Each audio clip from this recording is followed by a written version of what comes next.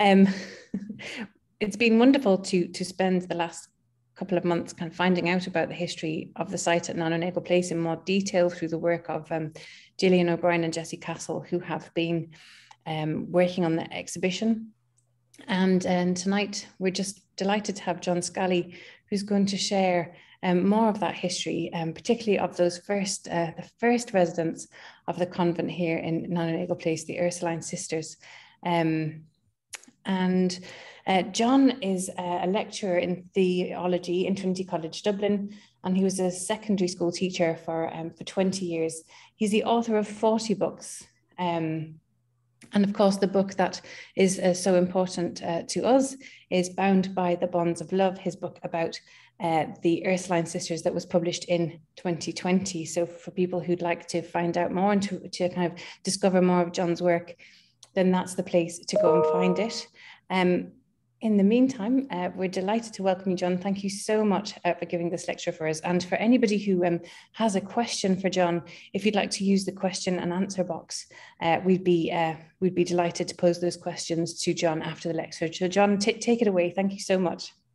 Thank you so much, Danielle, and good evening, everyone. It's lovely to be here. I am joining you from Trinity College, mainly because I was worried about my broadband at home. This is actually the first time I've been in the building since the pandemic started, and I had to get a special dispensation to come in here this evening because we have, as you know, a lot of public health experts on staff, Luke O'Neill being the most notable, and they're all very keen on people staying away from the college as much as possible, apart from the essential people like Luke, obviously. So so it's actually nice to be here for Trinity. It feels really strange to be back for the first time in 18 months or so.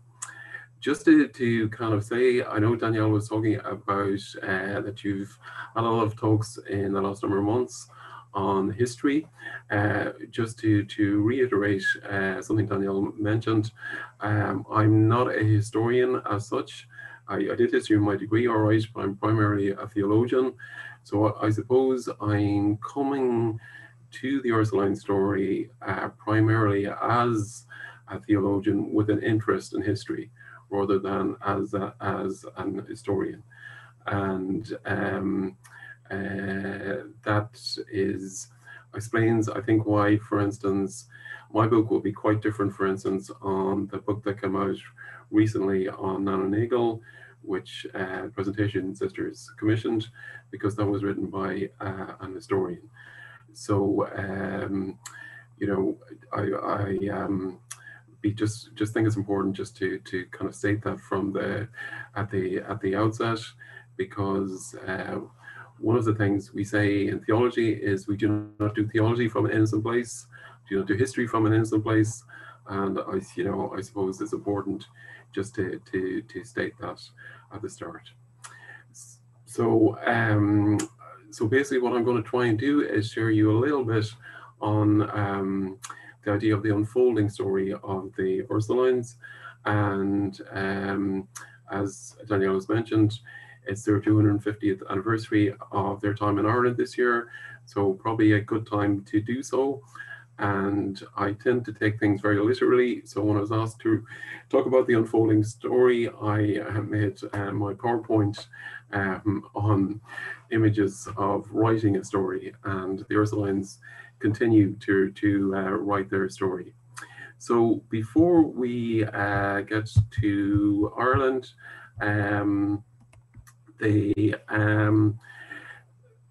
I think it's important maybe to say a little bit about the founding of the Ursulines in general. The Ursulines are actually founded in Italy by a woman called Angela Merisi. And as you can see there, our dates are 1470 to 1540. Now, I should say that one of the things that I did when I was asked to write the story of the Ursulines, and again, that's significant too, it's the story rather than the history, was to to meet all of the sisters who are able to talk with me in Ireland, also in Wales and in Kenya, because up to recently that was the Irish province, and I'll explain a little bit more about that in a little while.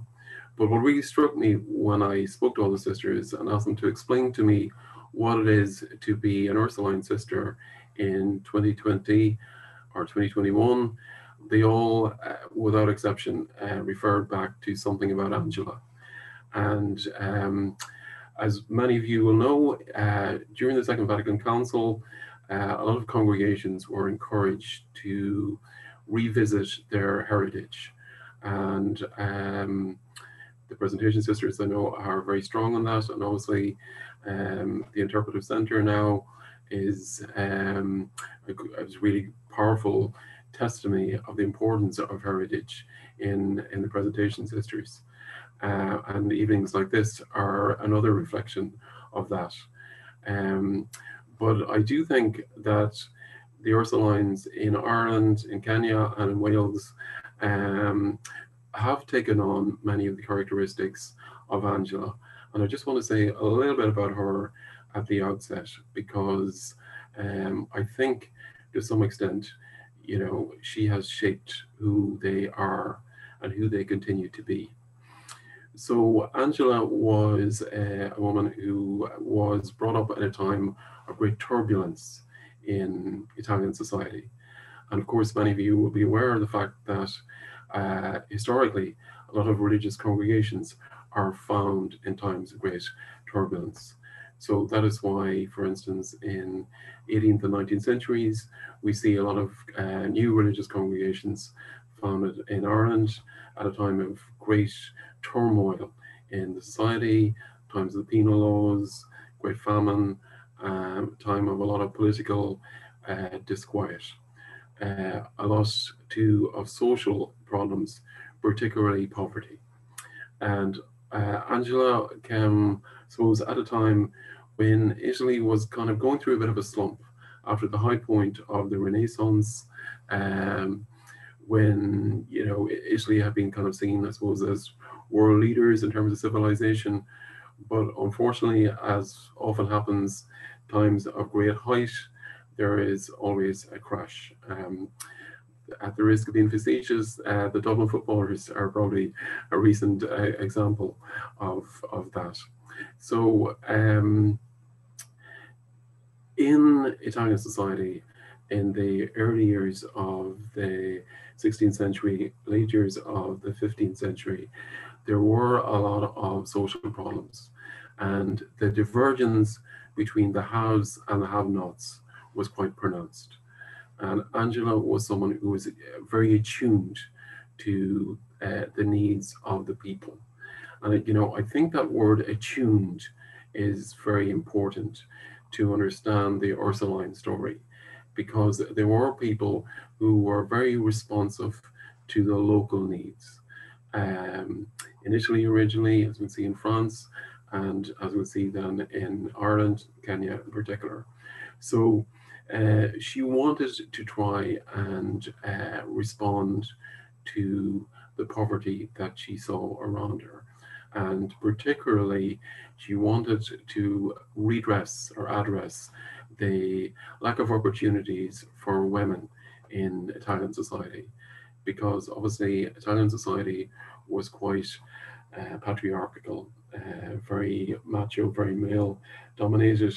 And I suppose we could, at the risk of oversimplification, we could summarize Italian society at this time as the rich man was in his castle, the poor man was at his gate, and women and children were nowhere to be seen. And Angela was someone who in her own way wanted to change that. And again, you know, I think that is quite striking, and it is something that goes to the heart of the Ursuline charism or story, that desire to kind of in a gentle way perhaps, but definitely to challenge the social order of the time, and to not accept the situation where women should be seen and not heard. And That is very evident today in Kenya, for instance, which we'll come back to. Now, as Angela went about her business and she tried to change, if you like, Italian society, she came to the attention of the Vatican because she was seen as someone who was a great resource for the church of the time. And she was invited to meet the Pope, who brought her in, gave her tea and biscuits, and told her exactly what he wanted and what he expected from her, and told her where he wanted to send her and the work that what she wanted to do. And to his great surprise, Angela very politely said, no, I'm not going to do that. Now, even today, for someone to say no to the Pope is quite a big deal. But back then, for a woman to say no to the Pope was pretty unimaginable. But she did. And she said, no, I'm going to do my own thing. And my own thing is to go back to my own part of Italy. And again, that stress on the local, the contextual, and not to deal with things in abstract, but to deal in a very clear, in a very specific way. And, you know, I do think that the Ursulines have continued that tradition and very much are continuing that tradition today. Now, I think it's also interesting and important, perhaps, to refer briefly to the theological context at the time. At the risk of oversimplification, the Church, Catholic Church, would have been still very much under the, I suppose, leadership spiritually of Saint Augustine, even though he was long dead at this stage, 1,000 years dead. But he had a huge influence on Catholic teaching, Catholic theology. And many of you know Augustine's story, which was that Augustine had a life of, we might call it wine, women, and song, and then he had a famous conversion, and he went from one extreme to the other, and basically, I suppose, he changed the whole mindset of the church, because what he did was to establish a very dualistic model of thinking. And that dualistic model was, I suppose, could be summed up in two ways. One is that this world is bad, the next world is good. The body is bad, the soul is good. And that had a huge impact on church teaching for centuries, right up to the Second Vatican Council. If I might just give a small little aside, some of you might have been aware there's been a lot of discussion on a new podcast that has been organized in America by former sisters of Mother Teresa, for instance. Mother Teresa is someone I would have known and had contacts with, and I suppose have a great interest in. But she's got a lot of criticism recently for the way she ran her order. But the point I would make is that Mother Teresa reflected the theological context of her time.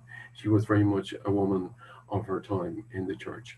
Had she been brought up after Vatican II, she would have a very different theological context. Now, again, what is striking is that Angela was brought up in this dualistic context, but in her way, in a very gentle way, broke against it, because the model very much of this time was that religious women in particular were to take up the contemplative route. Now, there were obviously exceptions, Hildegard of Bingen, for instance, who went against that, but by and large, that was the expectation. The women, like Teresa of Avila, for instance, would go down the largely contemplative route, although again, Teresa of Avila is a lot more complicated than many people think she actually is. But what Angela did was to kind of say that yes, prayer is vital, but also what she was very keen on was service. And obviously, she was someone who looked at the idea of Martha and Mary in the gospel story. Who is the most important? the one who prays or the one who serves. And again, Angela was kind of ahead of her time, because she said, actually, it's not a case of either or, it's a case of both and. We should actually put it quite in those simple terms, but that's effectively what she did. And, you know, many of you will be familiar with Richard Rohr today, who has this idea of active contemplative, and in many ways, Angela was way ahead of her time, because that was kind of the model that she presented. So she was very much countercultural in the church at the time, because she thought it was very important that women should not just be seen but not heard anymore. She thought that women should be educated, and they should get, wouldn't say equality, you know, would be mistaken to say she was a feminist, but she wanted women to be brought in from the margins and into the center. And, you know, she was very much a pioneering woman. And I would think, you know, if I was to sum up the Ursulines, that for me will be the phrase I would most use: pioneering women. And that is, I think, part of Angela's enduring influence. So it's important perhaps to say that I'm not sure, sorry, if, sorry, just go back here, just hit in the wrong buttons here, please.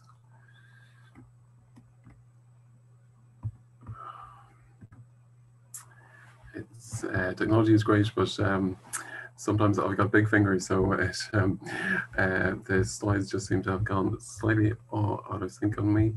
So I'll just go back.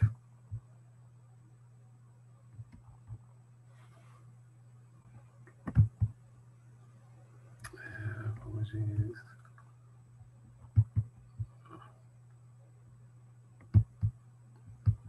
Just go back to the start, and yeah, so the Ursulines were a congregation that began in Italy, but probably their most important influence was actually in France. And whereas Angela had created a model of a church that was very much, and a congregation, if you like, that was very much based around service, it was really in France that the Ursulines really flowered. And they were to have a huge influence on the Ursulines, and in particular their educational philosophy, but also they were the reasons, if you like, why the Ursulines came to Ireland. So the one significant change, though, that happened in France was that whereas Angela was very much the believer in service and being outgoing, in France, the Ursulines went back, if you like, to the traditional place of women religious, which was to be cloistered. And that would continue right up until the Second Vatican Council.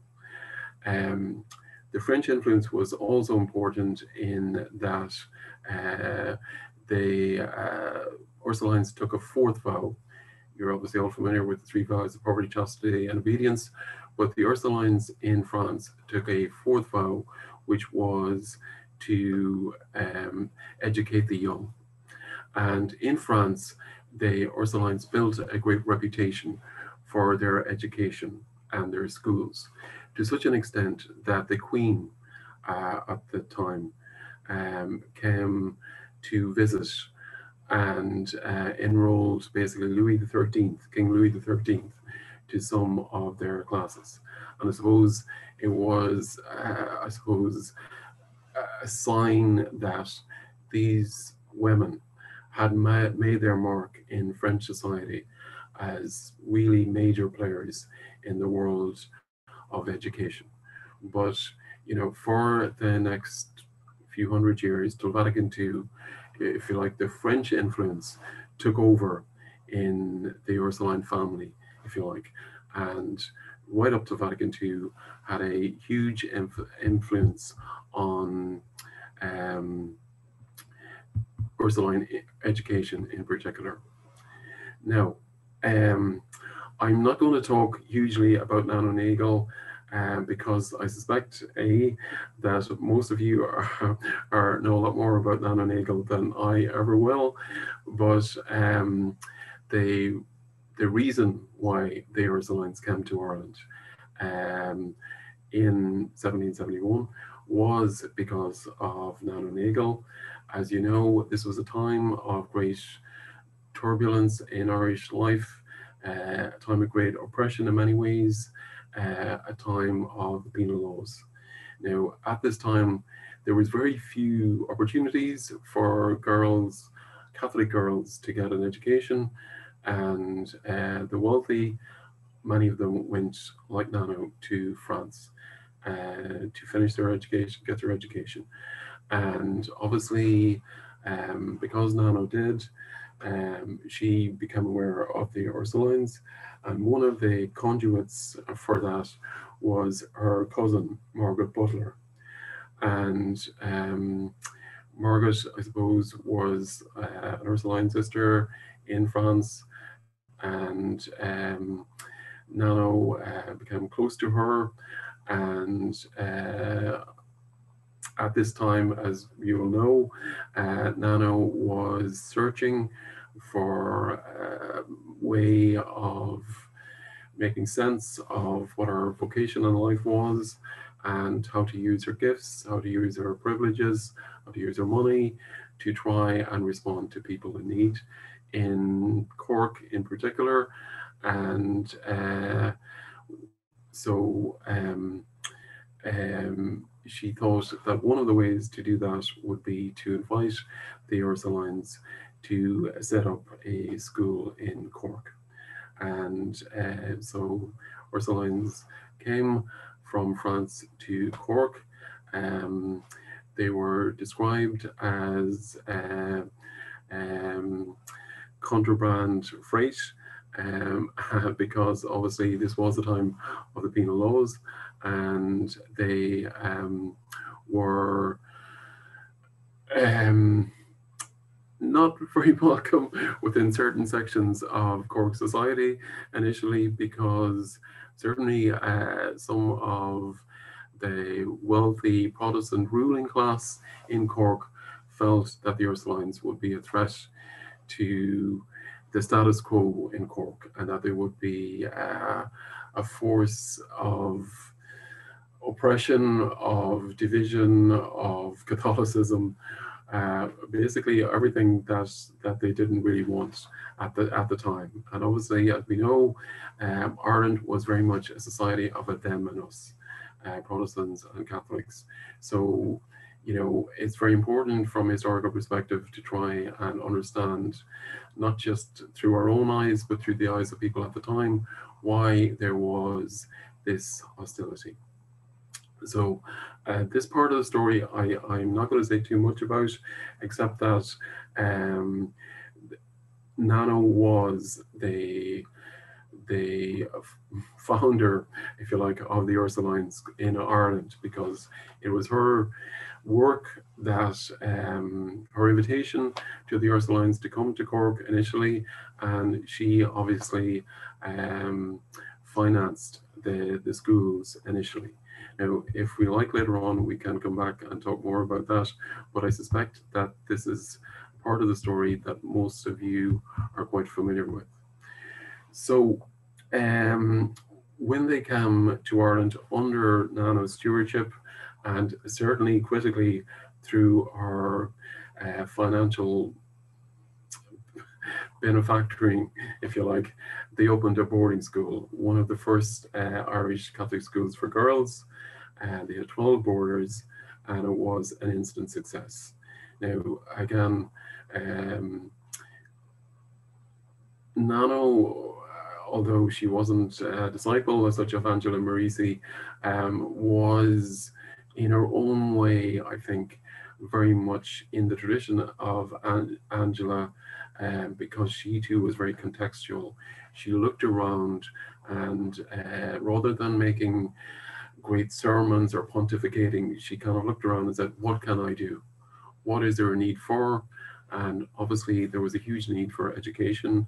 There was a huge need for education of girls. There was huge poverty in Cork and in Irish society in general. And like a lot of religious congregations, their hope was that education would be, if you like, a silver bullet that would gradually lift Irish women out of the terrible grip, vice-like grip that poverty had on so many people at the time. So the first boarding school is open and it is a success. And again, I know many of you will be very familiar with the story of Lano in Cork, so I'm going to kind of glide over that for the moment. So after the Ursulines established themselves in Cork, they were again very aware of the fact that there are a lot of other places that are in great need as well. And you know, this is one of the things that they, again, I think goes back to Angela in the Ursuline tradition, which is that they were very outward looking all the time. They were never kind of to say we're going to stick with what we have. So they always kind of had a sense of there's more to be done, and where can we go? Where is an area of great need? So after Cork, their next step was to go to Thurles in 1787, and a local girl, Anastasia Tobin, Sister Claire Ursula was a religious name. She completed her novitiate in Cork, and she came to Thurles following her request from the Archbishop of Cashel. Now, this was one of the things that I suppose where the Ursulines differed initially from Angela, in that Angela, as we know, was not overly perturbed by keeping on side with the hierarchy. The Ursulines were very much very much mindful of the needs of the hierarchy. So when the Archbishop of Cashel said, "Come, we need you," and again, the fact that he made this request was in itself a huge affirmation for the work that the Ursulines were doing in Cork. And obviously, this was a time when the Roman Church had a huge power in the Irish Church, and the Pope gave his permission. So basically, Angela came to Cork, and from Cork to Thurles, and she set up a school in a tiny thatched cottage, which was the convent also for a number of years. And it was very fragile, and the story was that if there was a storm, it seemed that the building was so fragile it would be able to blow the cottage away. Now, thankfully, it didn't actually do that. But as things were happening in Thurles, there were also things were happening in Cork. I'll come back to Thurles now in a moment. But Blackrock in 1824 was purchased for the princely sum of £5,000. Now, £5,000 was a huge sum back in 1824 on a 999-year lease. So I think it again goes back to that dualism I talked to about earlier, and the body being bad and this world being bad. So when the sisters went to view the site, they couldn't do it on their own. They had to go with the usual escort of the bishop, the father superior, and the chaplain. You know, I just wanted to be aware of the fact that that there was this very strong hierarchical context, but the Ursulines, I think, as well as being interested in social things, were really, really interested in people. One of the things they had a great knack of doing was turning a blind eye. So a small illustration of that in the convent school in Cork, in Blackrock. One of the things that happened, and this is a little bit further on, but they started to attract girls, not just from Cork, but from Kerry. Perhaps, well, not perhaps, wealthier girls, let's be fair. So one of the, just a small little illustration of that, the humanity that was there.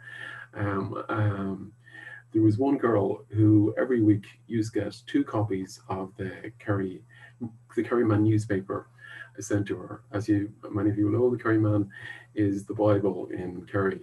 So why did she need the 2 copies? Well, one copy was sent, and on the outside was the message, "Love from Mummy," and then the other one came without any message on the outside.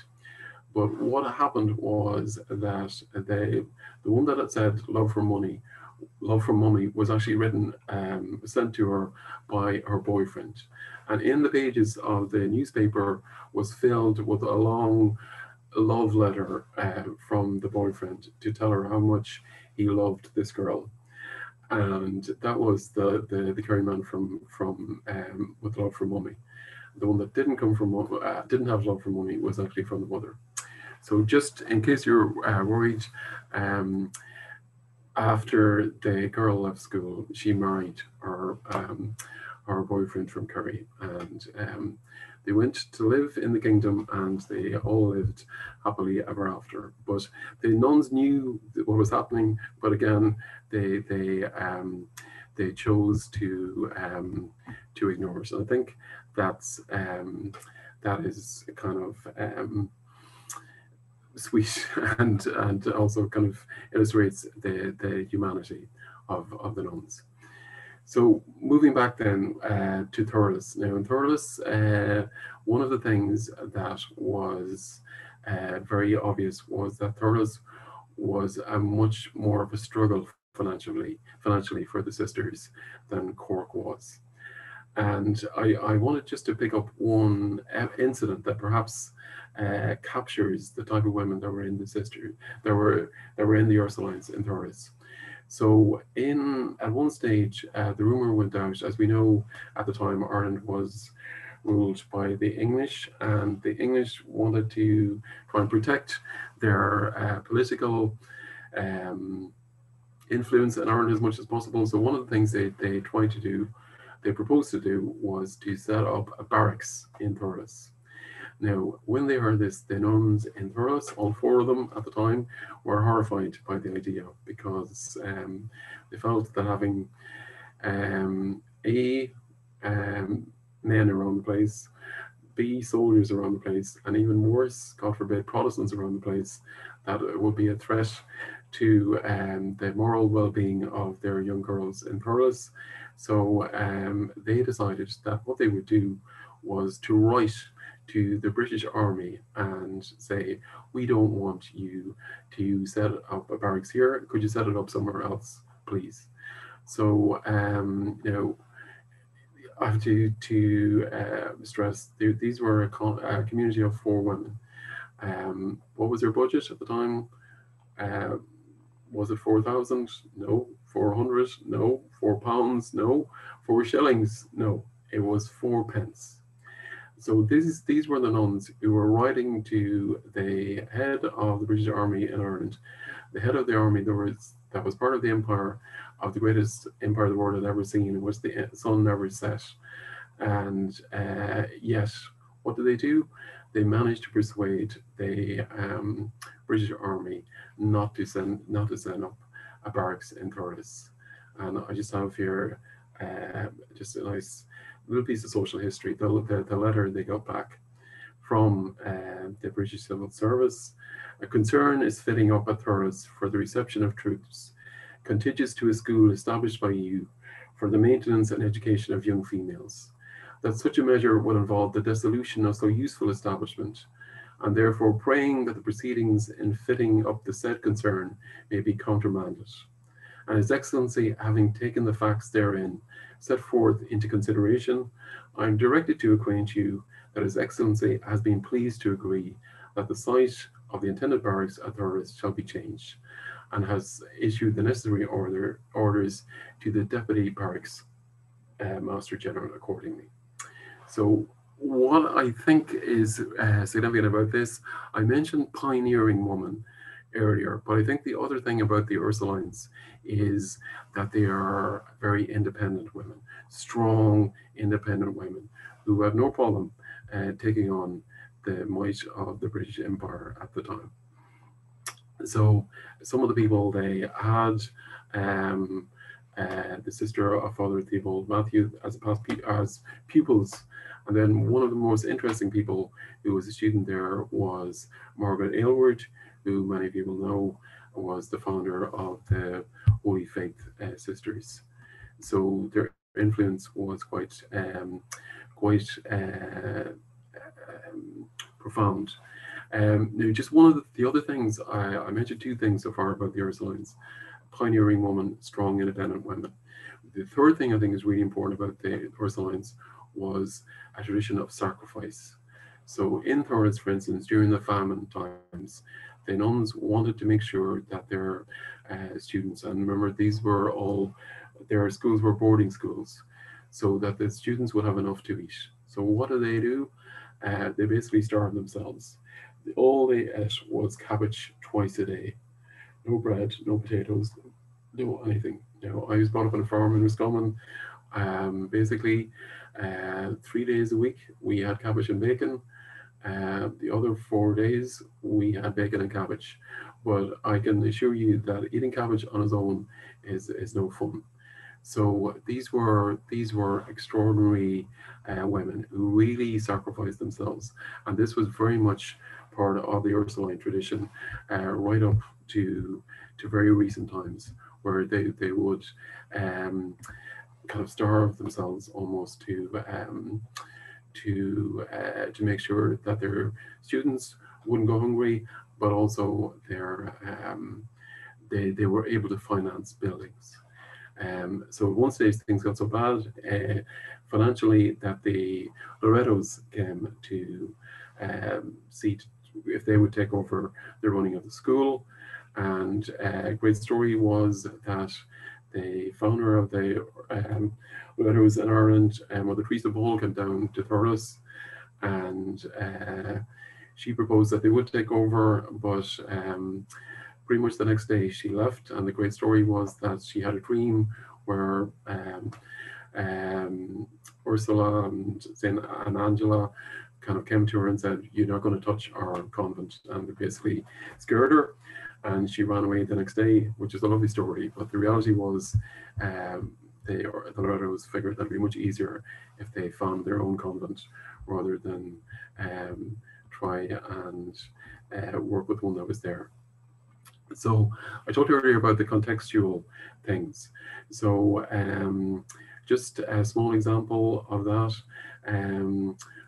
As many of you will know, in rural Ireland, great Irish feature of Irish society was the fair days, where farmers sold their sheep and cattle. So one of the things that used to happen in Thurles was that a lot of ordinary people, in inverted commas, would come, and it was also a great social occasion for traveling children. So when the Ursulines became aware of the scale of poverty amongst the travelers, they set up in Thurles what was known as the Providence School to try and help traveler children. And again, example of that kind of contextual, imaginative, local response that I mentioned. And I kind of presenting things as if it was all kind of plain sailing, apart from the poverty. But there were tough times, and like the Black Flu, 1918, swept through the country, and 98 of 106 of their 168 students got sick. And 2 6-year-olds in a primary school died. So they were certainly not insulated from the problems of society. So after Cork and Thurles, the next place the Ursulines went to was Waterford, and they went there in 1816, and it was known as the year of the bad flour, which meant there was often no food. They couldn't afford the good flour, so they basically lived on the bad stuff, and again put their resources into their students rather than themselves. Now, I think very important to say that this kind of motif of innovation continued very much in Waterford. So one of the things that the Ursuline Sisters did in 1818 was to set up May devotions.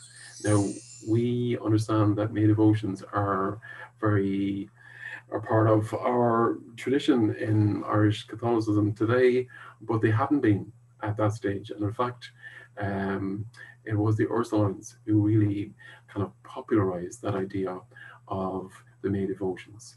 So, and then they also obviously a lot of Irish education at the time was until much later fee paying. But the sisters had a boarding school for students who could afford to pay, but they also then set up a poor school for children who couldn't. And that was a huge part of the Ursuline tradition. Other thing that the Ursulines did in Waterford was they broke the glass ceiling with their emphasis on science and higher education for women. So they set up a training college for secondary teachers. They opened up the first college of domestic science in Ireland. And this was very much seen as a project that a lot of the women would end up getting married to farmers.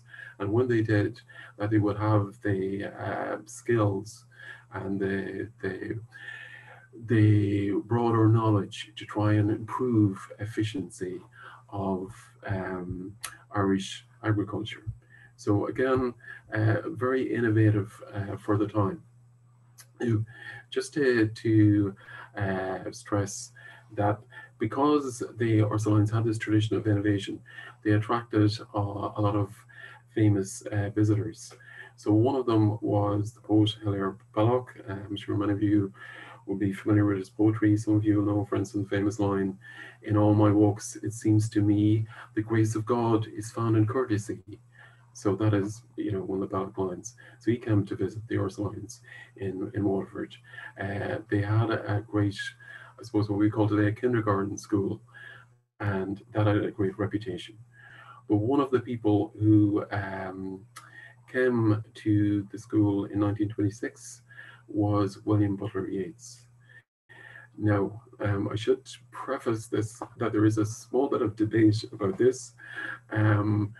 But basically, after a visit to a school in Waterford, Yeats wrote his famous poem "Among School Children," and he describes the visit walking through the long school room, questioning. A kind old wood in a white hood replies. I'm sure you're probably all too young to remember, like me, a book of English poetry called Soundings. That I certainly did for my leaving cert, but that was one of the poems I remember from my leaving cert. So the Ursulines believe it is about them. Some other congregations might claim otherwise, but I'm going to side with the Ursulines and say it was written about them.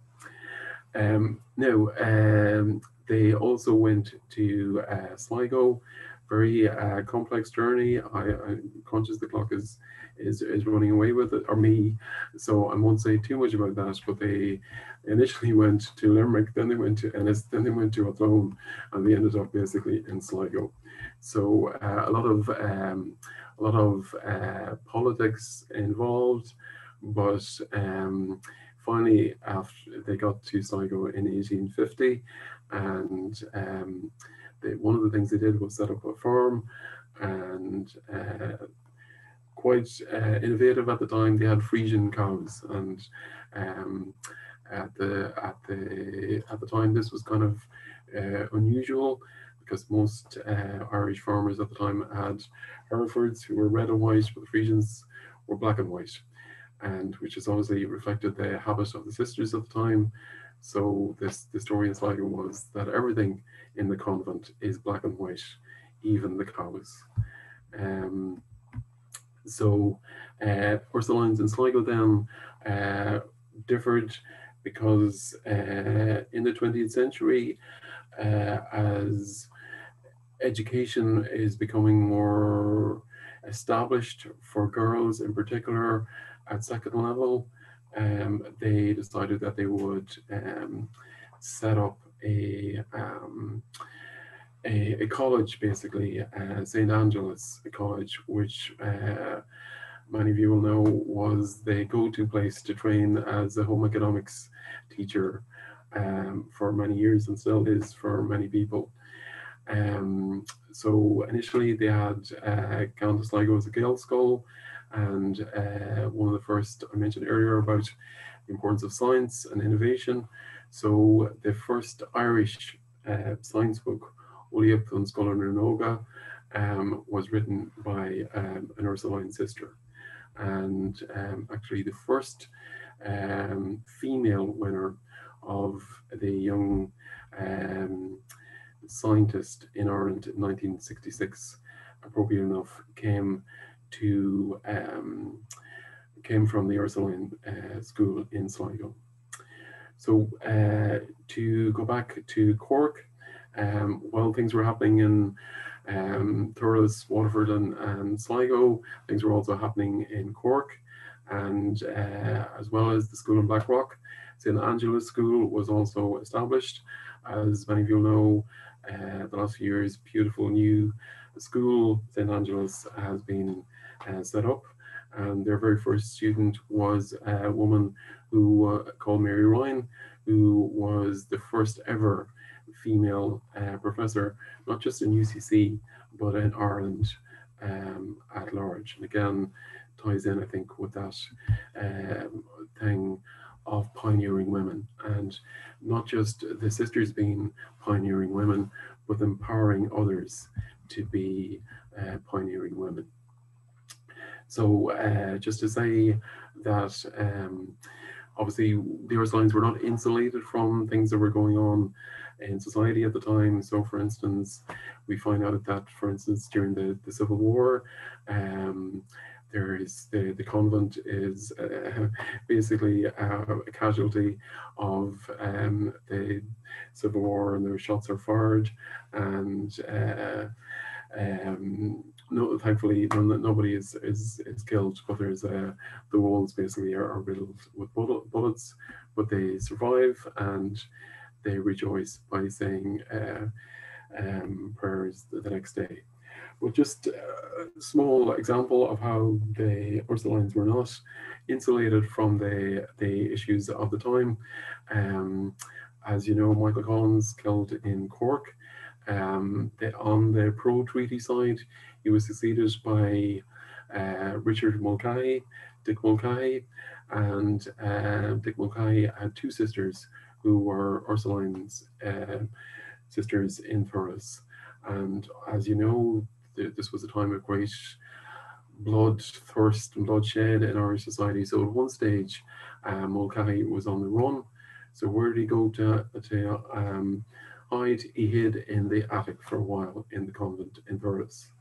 And again, I think it's kind of interesting that much later, when after the Civil War was over and after De Valera came to power, De Valera came down to visit the Ursuline school in Thurles, and there the superior of the house, who was Richard Mulcahy's sister, introduced him to De Valera, and she said, "Mr. De Valera, meet my brother Dick." You know, so just an interesting little map of the way things were happening in the wider society were impacting on the sisters. Now, one of the things that is very significant about the Ursulines is that we mentioned now Cork, Thurles, Waterford, and Sligo. So these great houses, as they were known in the Ursuline tradition, big houses, whatever you want to call them, were basically, if you like, independent kingdoms. And so Thurles did its own thing, Cork did its own thing, Waterford did its own thing, Sligo did its own thing. And there was really very little contact. They shared the name Ursuline, but basically there was very little contact between them. So in September 1948, the sisters in Thurles began a mission to Waterford. Now, what was different, they had gone to other places like in America, different parts of America, Canada previously, but this was different in that although it was set up originally by the Thurles House, the Thurles House invited sisters from the other houses to join the mission. And this was to prove very significant long term, because if you like, it was the beginning of the opening of a new set of relationships between the different houses. And if you like, it was the first collaborative project between the new houses. And in the 70s, this was going to become very significant. So in 1957, then the Ursulines began a mission to Kenya, and this mission was started initially by the house in Sligo, but it too began to attract sisters from the other houses. So if you like, the insularity within the Ursuline family was starting to break down. And this sense of, there's also too a widening of the lens, a new understanding of mission. You know, Jesus said, go preach the gospel to all nations. And this was something that the Ursulines were very keen on. So that's one of the reasons why they decided that they would go to Kenya in 1957. Just six of them did initially, but gradually that number grew and grew. In then the late 1970s, early 80s, for the first time, the Ursuline Sisters started to invite young women from Kenya and older women, which primarily younger women, to join the congregation. And now there's only one Irish sister left in Kenya. All of the sisters are Kenyan sisters, apart from that one. So I myself visited Kenya in 2019. I have to say, real privilege. I suppose really re-energized me in terms of what I understood of the church, and I suppose reminded me, I suppose, of what the essence of Christianity is, because here now was these young Kenyan sisters. The oldest sister in Kenya is, at the risk of oversimplification, younger than the youngest sister in Ireland. And it's quite a culture shock too. You know, in Ireland these days, a young nun is anyone under 72 probably, but in Kenya, a young nun is in their 20s. So really had a huge impact on me. You know, so you know the Leonard Cohen song anthem. He talks about the light to let the crack to let the light in. And you know, in Kenya I saw horrific poverty, but I saw the work that sisters were doing, and they were the cracks that were letting the light in Kenyan society. And the interesting thing was that they instead of doing the work themselves, which is what they started off with in 1957 doing, what they were doing now was a totally different model of mission, which was empowering empowering women in Kenya to do things for themselves. So for instance, the school, their school in Waterford provides funds for the sisters in Kenya to set up a project whereby women are in Kenya who are recovering from AIDS but are not taking an alcohol anymore. Basically, they're given seed capital to set up their own business and just totally transforming the lives of these women. In Liberia, the second biggest slum in the world, they're doing the same thing to set up cooperatives. So just incredibly uplifting work.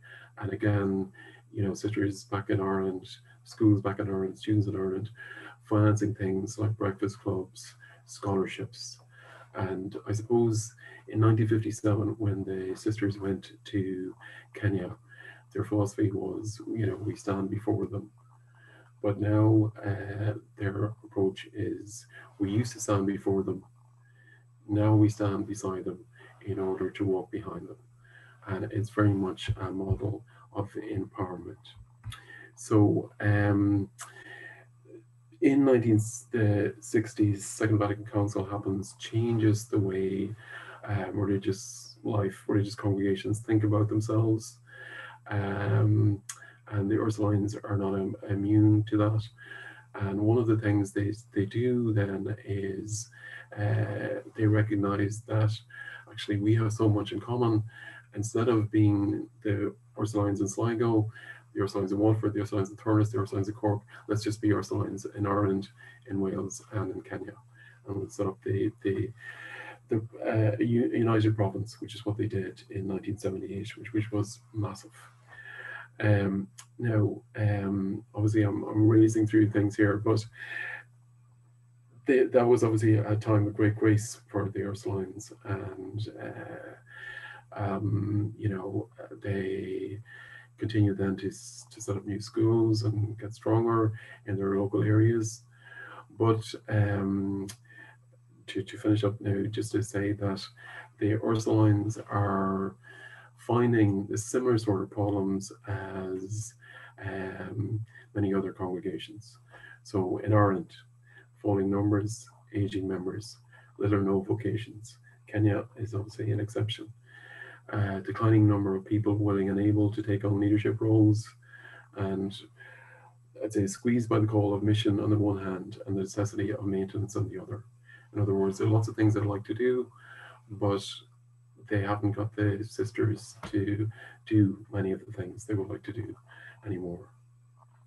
So in recognition of that, and recognition that in Ireland in particular, there are very few younger sisters. I think they have one sister in Ireland under 60, and most of them would be significantly older than that. So to kind of protect their mission in Kenya in particular, the Irish sisters joined the Roman Union, which is the family of the Ursulines across the world. And that is part of their future. So to sum up, the Ursulines, an unfolding story. What are the three key things for me?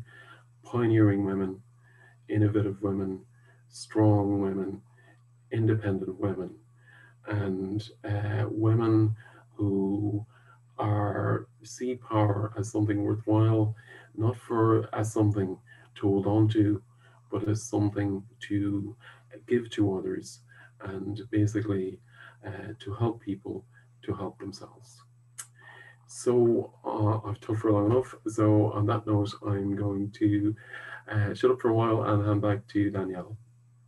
Thank you so much, John. That was fascinating. Great. So there was so much there that I didn't know, and I'm sure some of our audience members wouldn't have known as well. So thank you for a fascinating talk.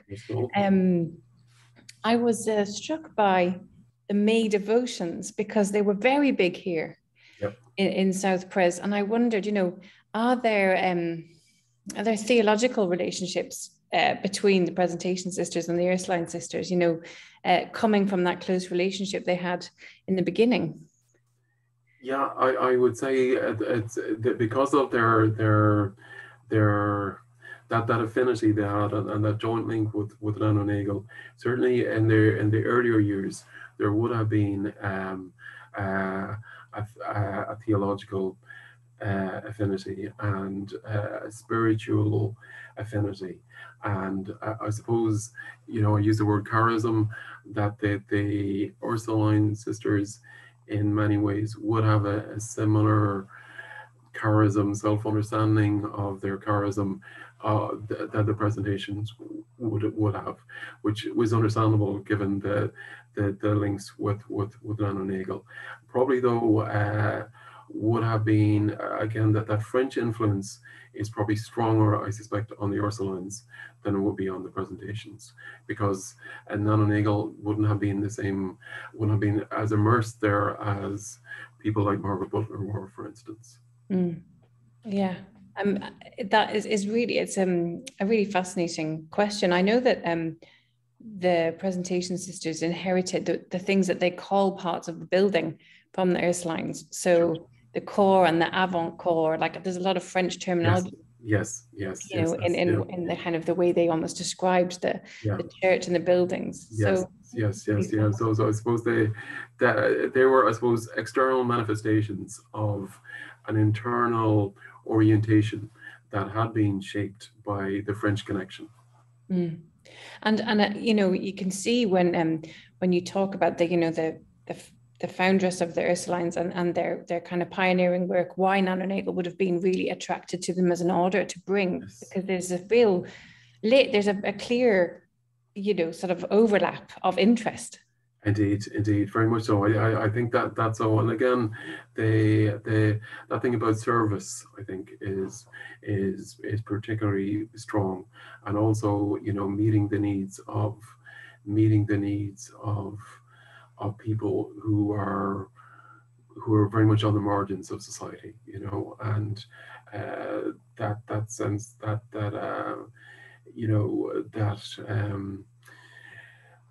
today we talk about the silent majority, but back then the silent majority were crippled by poverty, and that they, and again, I think both the presentation and the Ursulines would have the sense of not so much the handout, but the hand up approach. Let's help people. Let's pick them off the ground. Let's give them the opportunity through education to forge a new future. And I think that's why, I did mention things like the poor schools and the things for travelers. All of those things would have been things, I think, that would have been that both a shared tradition for the Presentation Sisters and the Ursulines. That's fantastic. That's a kind of a lovely point of connection that I'd actually love to know more about. We have a question which is from an anonymous attendee, but they want to know, would the Ursulines have spoken French first when they arrived in Cork in Ireland?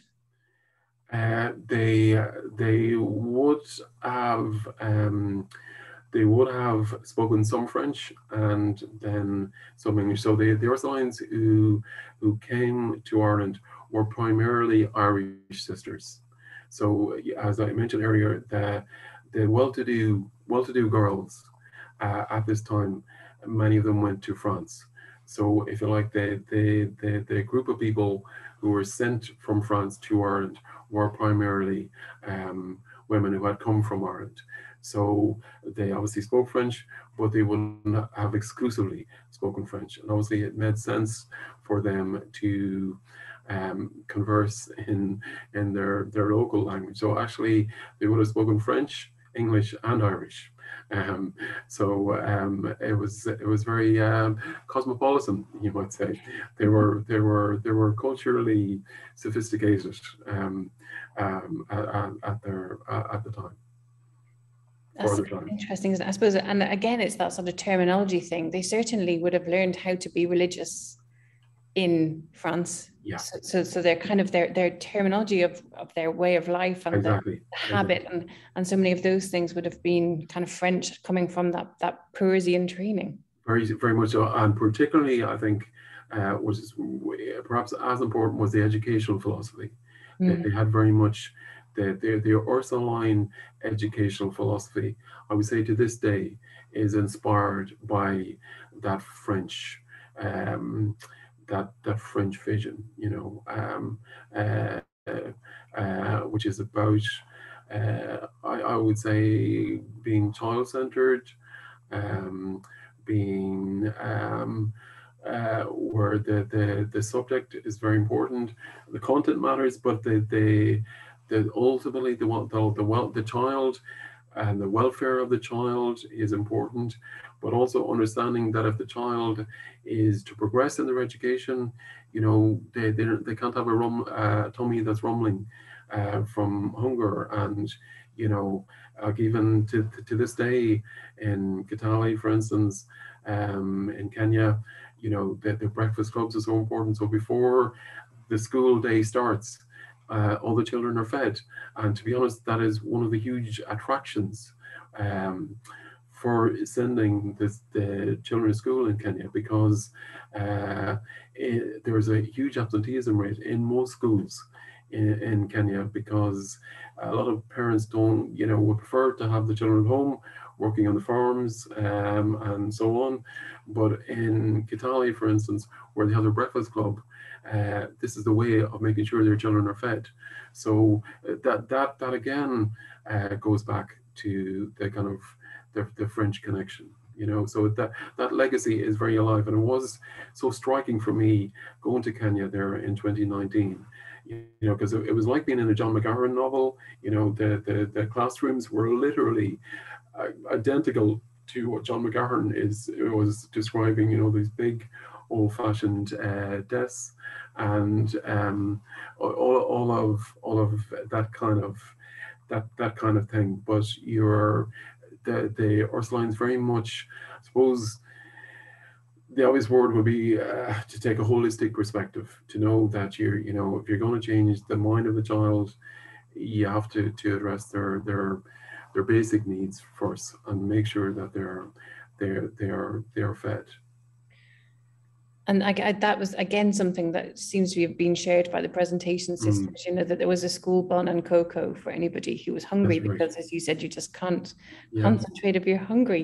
Yes. So there's so many lovely parallels and connections. The other thing I was really struck by was that the innovation, especially around domestic science education and that teacher training college.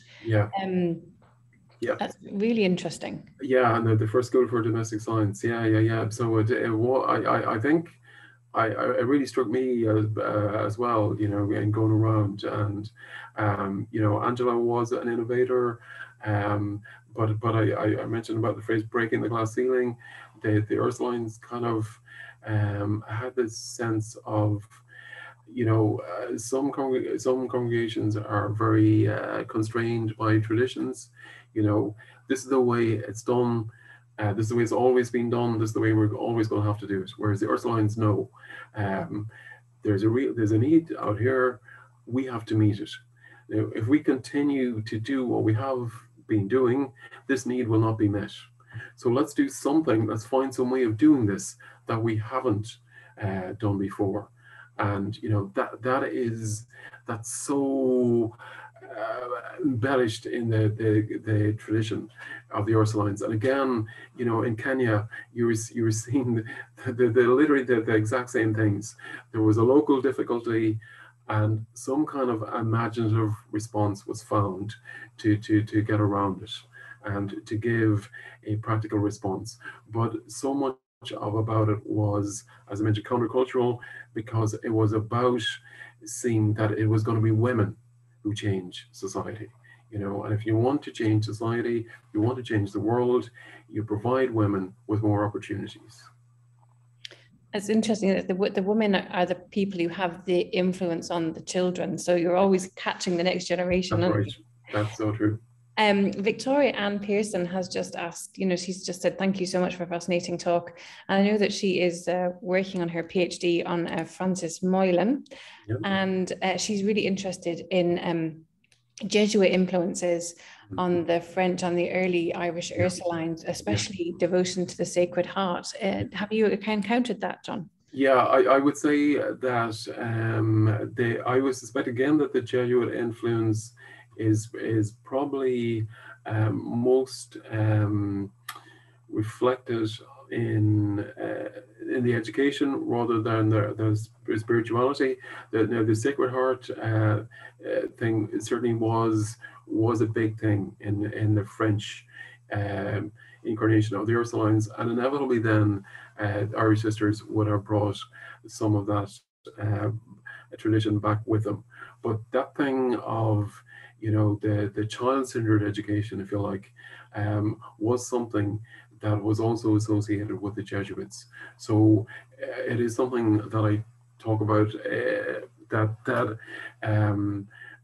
there were striking parallels between the Ursuline French educational vision and the Jesuit vision of education. In terms of spirituality, the Ursulines are kind of an interesting mosaic. They took a bit from here, a bit from there. They're like the magpie.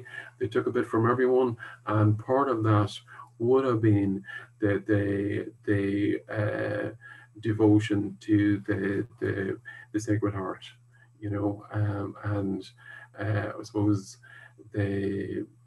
obviously Mary then was a strong woman, and that's why the whole thing of the May altars. But I think you know, one of the things that was, I talked a bit earlier about the dualistic kind of understanding, the dualistic model. A lot of religious congregations, their strategy was to deny the senses, you know, the sight, touch, as much as possible, and focus on the soul.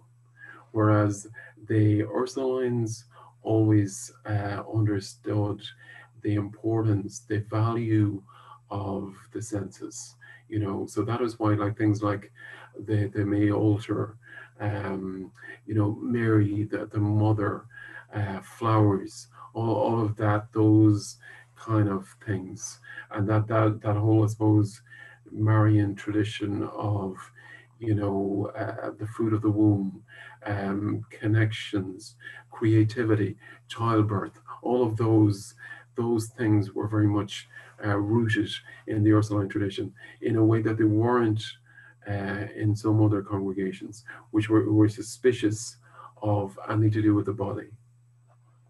So again, they're quite countercultural in that respect. That's fascinating. Thank you so much. We'd almost have to have another talk about and you can see why they're innovating, why they're responding, and things like Montessori would have really appealed to them as, yes, you know, something that's child-centric and about, yes, the senses, and just, yeah. Well, John, it's been an absolute joy to have you talk for us. It's making a lovely contribution to our celebration of kind of religious life on the site, to get this picture of the Ursuline Sisters as fascinating, powerful, early pioneers of education in Ireland as well. So, John, thank you so much. We really appreciate it, and thank you to everybody who attended the talk today. Thank you so much.